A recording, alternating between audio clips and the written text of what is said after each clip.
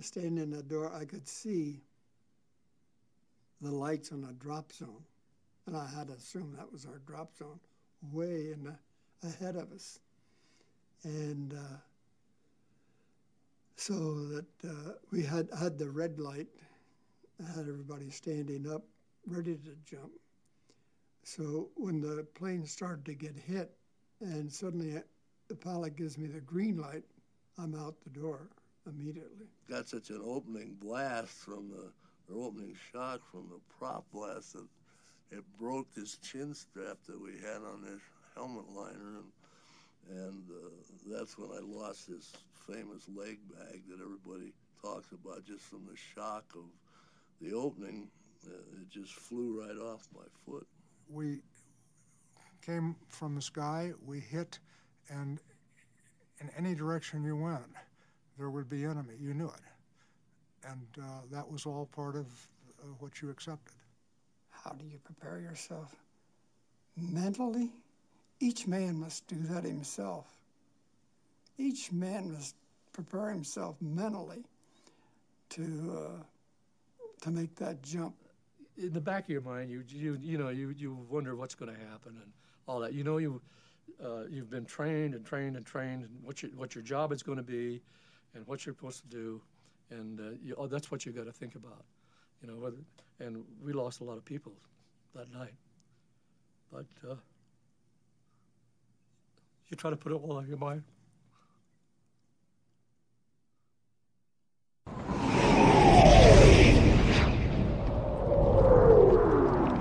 It's the Navy. The landings have started. Let's go. Let's move it out. Right on time. Through the gates of hell, as we make our way to heaven, through the Nazi lines. Viva Victoria!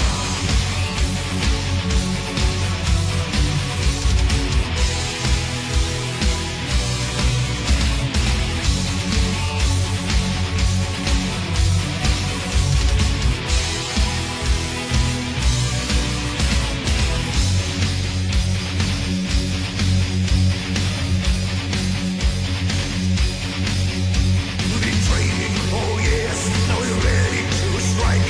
The great operation.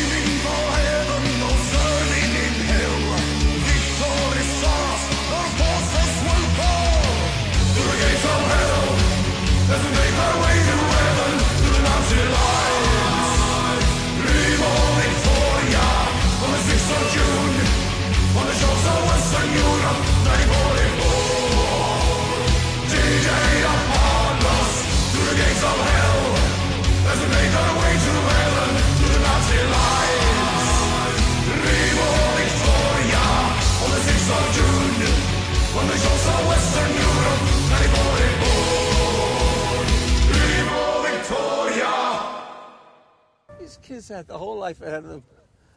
They're not going to walk their daughter down the aisle when she gets married. They're not going to hold that baby, their grandchild, in their arms for the first time. But they gave their life for their country. 3 men got off the boat and made the beach, and they were cut down immediately. Then the bullets started coming into the boat, and we lost about 14 or 15 men from the machine guns. It was a bloodbath.